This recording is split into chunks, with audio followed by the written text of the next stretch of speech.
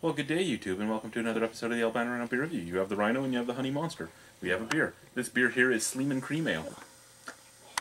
Don't they have amazing commercials?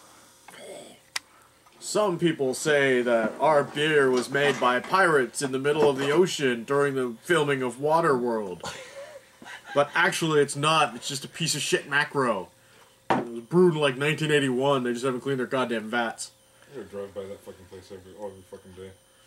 So, this is 5% alcohol. Cunts at them every time. Cunts! 5% alcohol, brewed in Guelph. Yeah. Guelph. The only time it sounds like you're throwing up when you're saying it. Didn't we have some conversation about Guelph in the water? And that's why, what, Trafalgar tastes weird? Trafalgar's in Oakville. I don't know, we had a weird conversation about the water in Guelph. Well, it probably comes from the Grand River, so that explains it. Guelph! Guelph! Guelph! So, there we go. Not as dark as a cream ale normally is. Looks more like a macro lager. No, whoa. No way. That's clear. That is clear as the day is long. That's like a little bit ahead. Lots of carbonation. That's like the burnt amber. That's like the burnt amber color you get on modern movies when they want to make it like, ooh, it's so dark. It's terrible. Oh, that smells beautiful. Yeah. Smell it out of the can. Oh yeah. Jeez. Smells even better there. It smells. You know what? It almost smells like sweet corn out of a can. That's weird. That's not good. Like, obviously it's not good. You don't want to be tasting sweet corn out of a beer can, but... well, let's drink Sleeman's garbage product. Established in 1834, my balls. Oh, that's terrible.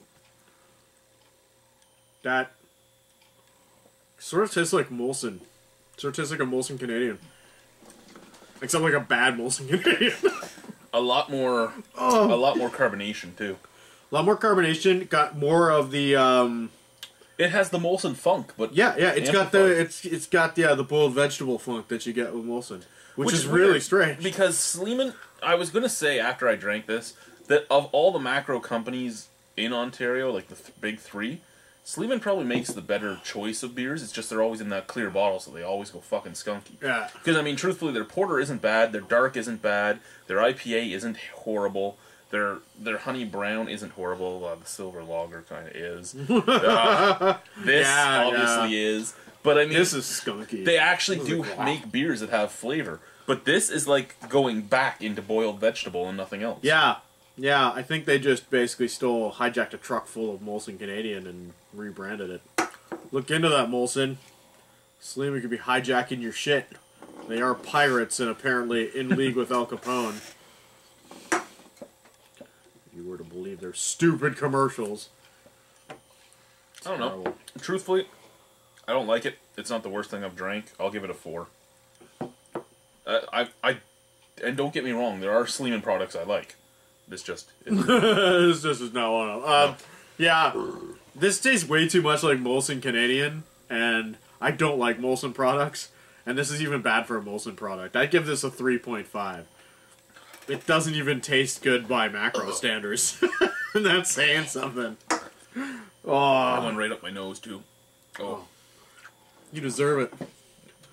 Punish me, you bastard. Just wait till you see what you get next. I don't want to drink anything more. No.